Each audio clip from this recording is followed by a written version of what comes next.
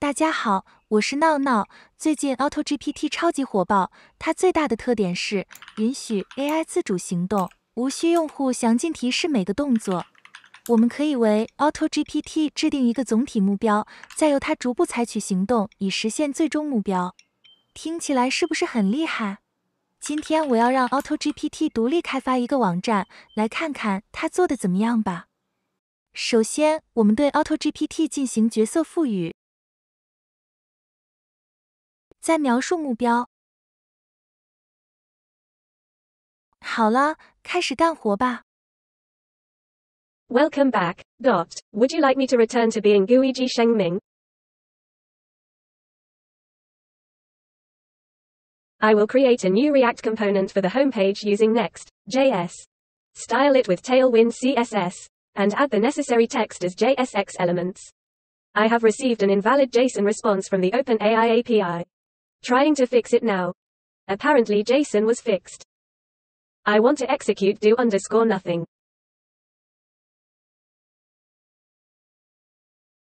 I will create a new file called index.tsx in the pages folder of the project directory, and create a new React functional component in it that will become the homepage of the website. I have received an invalid JSON response from the OpenAI API. Trying to fix it now. Apparently JSON was fixed. I want to execute_shell.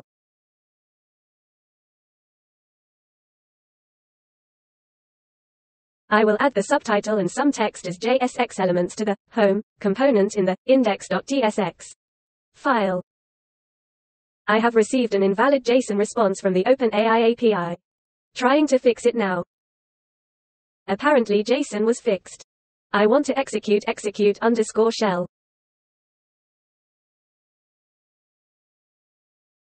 I will create a new file called index.tsx in the pages folder of the project directory, and create a new React functional component in it that will become the homepage of the website. I have received an invalid JSON response from the OpenAI API. Trying to fix it now. Apparently JSON was fixed. I want to execute_shell.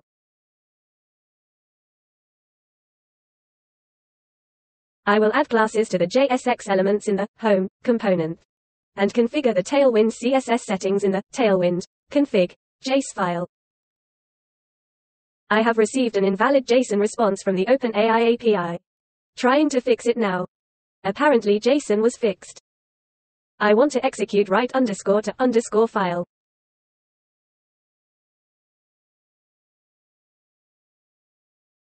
I will use Tailwind CSS to style the JSX elements in the home component, and add the necessary text as JSX elements.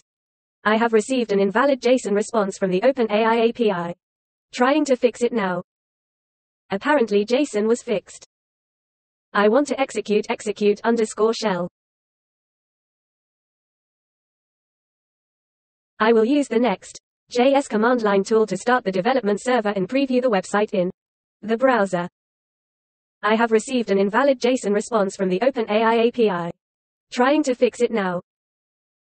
Apparently JSON was fixed. 好了，这就是 AutoGPT 开发出来的网站了。只能说前3个目标勉强及格，目标4美化页面，给0分不过分吧。网站的确做出来了，但是嘛，总觉得怪怪的，真的是太丑了。